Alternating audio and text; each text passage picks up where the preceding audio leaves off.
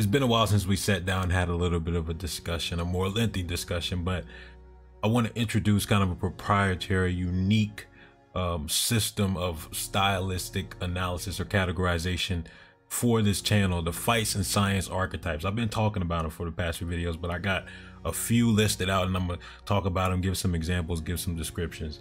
So I'll start with Wild Card Warriors. Basically unpredictable, explosive, always dangerous, can beat any other archetype on any given day. And then the one thing I got to describe is the idea of hybrids, because a lot of fighters, if not most, are going to be a blend between different archetypes, which we'll talk more about that. But like compatibility, like, so what is it easy for this to hybrid with? Well, since they're wild card warriors, they can kind of mix and match with any of the other archetypes, but they probably mix well with a gritty tactical brawler. We'll talk more about that. Athletic, adaptive, Tasmanian devil. These names are a little bit wild, but I like it, so it is what it is. And here's some examples. Sometimes Crawford is kind of a wild card warrior. Wilder is sometimes a wild card warrior. And Ganu is a great example. You don't know what to expect from him. He might just slam you on the ground, or he might hit you with an uppercut. You don't know.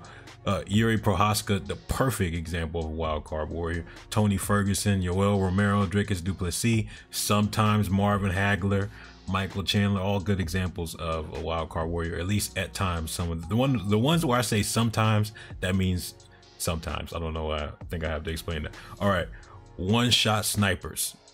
What do you know? The perfect example on the screen, Alex Pereira. Specialties, greatest. They arguably have the greatest power.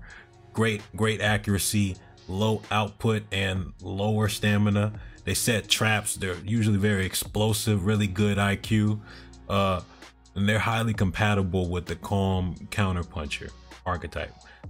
Examples: Wilder, Alex Pereira, Tommy Hearns, Tank Davis, a prime Izzy. Whenever Izzy's fighting for the belt and not defending it, that version of Izzy. Conor McGregor, Crawford, Ino Uwe, so on and so forth. And then kind of opposite to that, but on the same side, on the same coin, opposite side of the coin, pinpoint pick apart snipers. Very high IQ, some of the highest IQ, and a perfect example is Floyd on the screen. Good stamina on the level of some of the hunters, but not high output hunter. Great accuracy, I'll explain that later. Great accuracy, solid footwork and elusivity. Corey Sandhagen back to back with Floyd Mayweather, both examples of great pick apart snipers. And they're also compatible with counterpunchers. The snipers are really good hybrids with counterpunchers because they're fighting at range and they're setting traps and they have great IQ, so it works well together with that.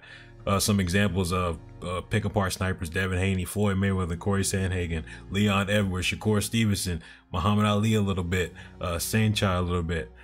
So we got some kickboxing, Muay Thai, MMA, and boxing examples. Not a lot of kickboxing examples, but still. Heavy-handed hunter. This is the one I've already discussed at length. Good chin, great power, good timing. Pressure fighter. Hunters are pressure fighters trying to come forward, close the distance. Snipers are range fighters trying to stay outside, trying to be elusive. And heavy-handed hunters are compatible with gritty tactical brawlers and Tasmanian devils. The Tasmanian devil is the weirdest one and has a weird name, but it'll make more sense when we get there. Examples of heavy-handed hunters: Ilya Taporia, Julio Cesar Chavez, Better BF, Triple G, who's kind of a hybrid, and so is Better BF kind of a hybrid. Volume hunter, or high output hunter is what I call it.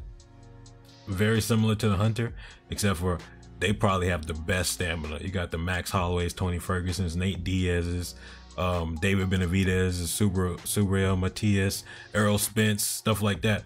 Sean Strickland, overwhelming pressure, the best stamina, usually the best chin. So those are some of the specialties and examples. Oh, and it's also compatible with the gritty tactical brawler and Tasmanian devil. The hunter classes, and there's hybrid hunter, which is a combination of both. Like Triple G is a good hybrid hunter, heavier hands, but also throws a lot of punches. Same thing with Better BF. But the hunters are easily compatible with the gritty tactical brawler and the Tasmanian devil. And I'm gonna have like the names up on the screen so you can follow along. And then, yeah, I talk about the hybrid hunter, but I'll ignore it. A good example of a hybrid hunter, somebody who is pressure coming forward, but throwing a lot of punches, but also sitting down on their punches. Piotr Jan, who I was talking about in the previous video. And then we got the adaptive athletics. Can also beat any other archetype on a given day, similar to the wildcard warriors. They are the most dynamic, highly explosive, probably the highest IQ, and they easily hybrid over into other archetypes. And so since their compatibility is just everything, you got Tom Aspinall, John Jones, Terrence Crawford, Floyd is a great example. He falls into so many categories, but we'll talk more about that later. Floyd, Cedric Doumbé, sometimes Cyril Gane, sometimes Kamaru Usman, sometimes Anderson Silva, Ino Uwe, Roy Jones, Terrence Crawford, John Jones, all great examples of adaptive athletes. That's what I said, not athletics, but adaptive athletes. Now, Tasmanian Devil, what do you know? One of the perfect examples on the screen, Mike Tyson. Tasmanian Devil is about speed and footwork.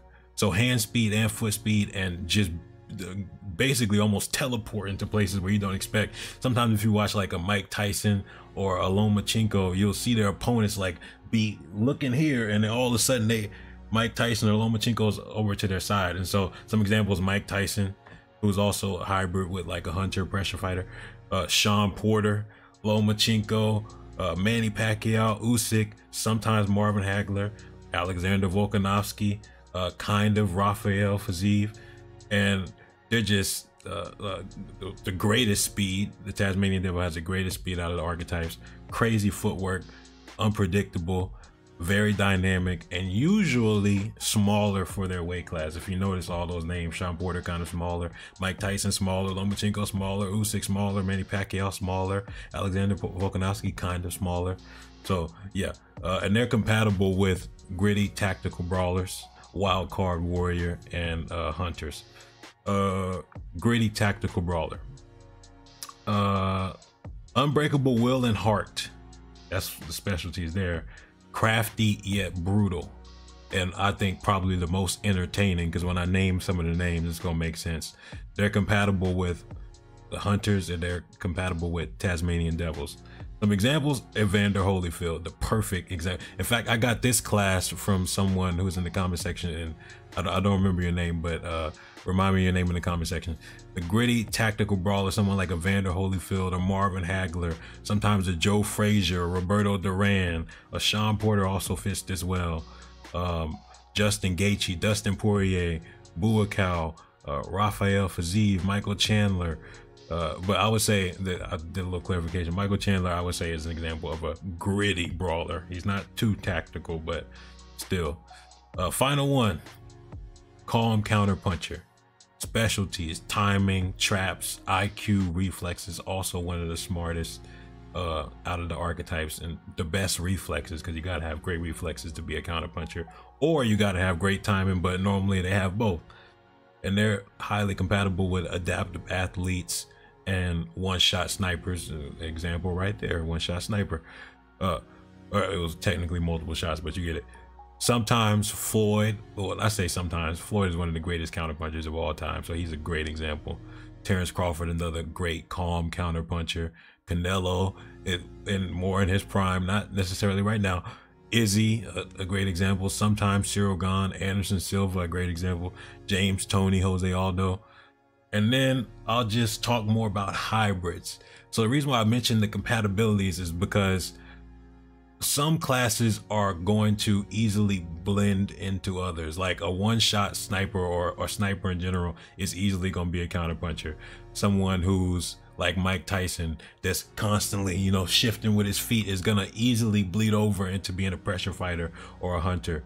And yeah, I think for right now, because I gave y'all a lot, I think for right now I'm just gonna let this sit, let y'all digest it. Let me know your thoughts. Let me know some possible archetypes that I may be missing. Let me know some fighters that you think should be mentioned in some of those archetype lists. And I think we'll keep it brief for right now.